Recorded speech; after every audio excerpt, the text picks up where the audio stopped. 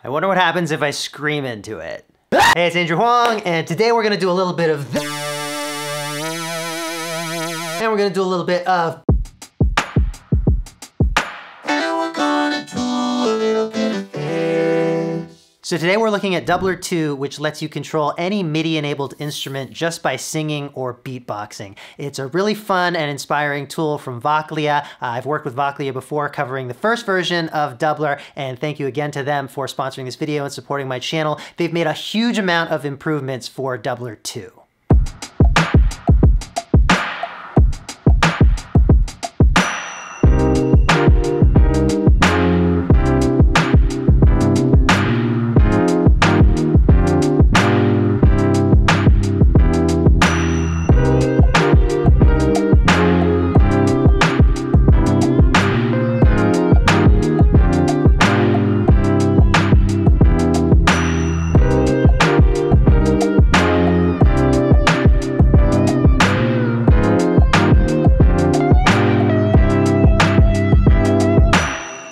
The one big thing that so many people were asking about on the first version they actually listened to and implemented, which is that you no longer need their proprietary microphone to use Dubler 2. It's just a standalone application that you can calibrate to use with any mic that you have, although a dynamic mic is recommended. The interface looks a lot nicer now. They've added a bunch more chords and scales that you can quantize your MIDI to. And then the basic premise that the whole thing is built on, singing turned into MIDI, they've improved that as well with something called IntelliBend. So with IntelliBend, it's not gonna waver so much if you're being a little bit pitchy, but it will still know when you're intentionally trying to bend a note and bend the MIDI with you.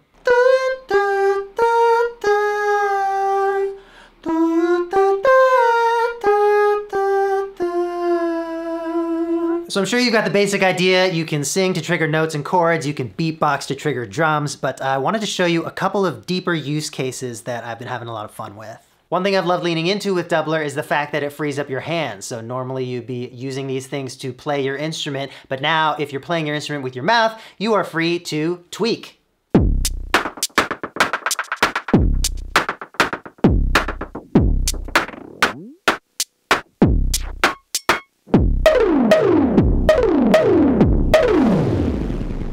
So much fun just triggering my favorite drum machine here, the Pulsar 23, with my mouth. I'm sending the MIDI out of Ableton using the external instrument effect, and I need a MIDI interface for that, so I'm using the iRig Pro Duo IO. Run a MIDI cable to your instrument, and you're good to go. So really handy for stuff where you want to tweak the sounds while you're triggering them. You know, maybe you're making a sample pack, or maybe you're improvising a lot of fills, and the way that you tweak the sound can really be responsive to what pattern it's actually playing. So it's really cool to be able to do that all at once, and it saves you an automation pass.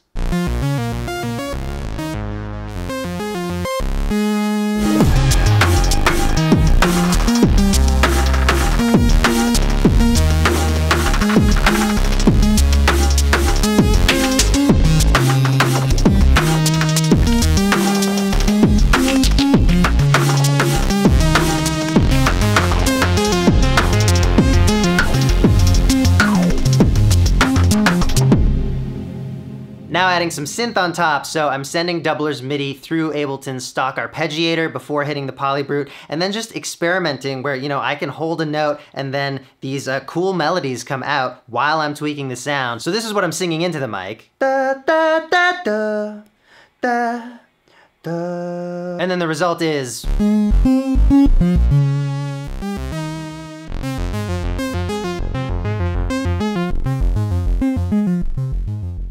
I wonder what happens if I scream into it.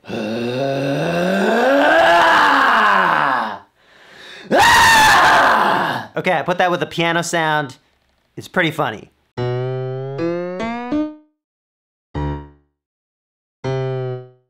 Okay, one more really cool thing I gotta show you about voice-controlled instruments.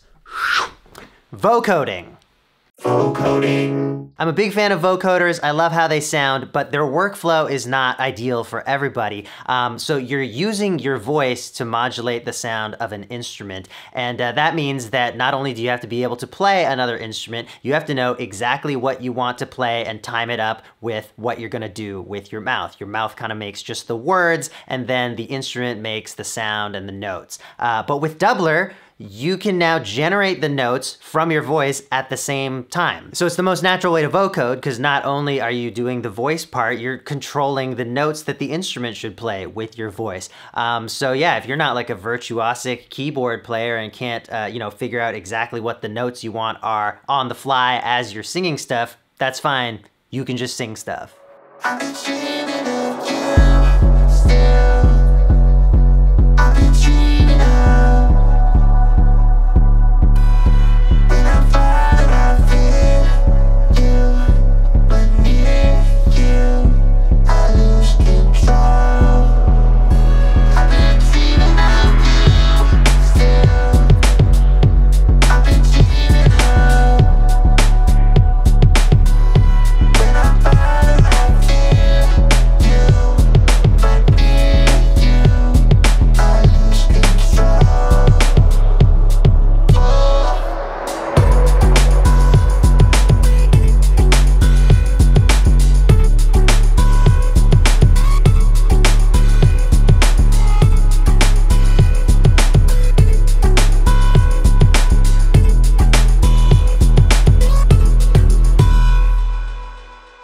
So here I'm using Dubler's chord mode. So every note that I sing is paired with a chord from the key that we're in, and we're sending those full chords to control the soft synth that I'm using for the vocoder. The cool thing with Dubler 2 though is that you have the option of adding a bass note to every chord, and also you can send the chords and the bass notes on separate MIDI channels. So I've actually recorded the chords and the bass separately, and those bass notes are essentially the melody. They are the notes that I was singing that those chords are based on. So I could have those individual root notes controlling one synth, and then the chords controlling another synth, and then create a blend between those two sounds depending on how much I want to bring out the melody versus it being a very chordy sounding vocoder. I've been dreaming of you still. I've been dreaming of you still. One other cool thing about Dubler is that it can detect different vowels that you're singing, as well as the volume of your voice at any given moment, and you can use those as CC messages. I covered this in my previous video about Dubler, so you can check that out if you want, but I'll just mention that they've made some improvements to this as well, because now you can adjust the input range for each vowel so that you can really match it to your voice, and you can also adjust the output range for the CC, and of course choose whichever CC number you want. So there is a free trial of Dubler 2 if you want to check it out. That's linked in the description. Thank you again to Vach for sponsoring. Thank you for watching, and I'll see you in the next video.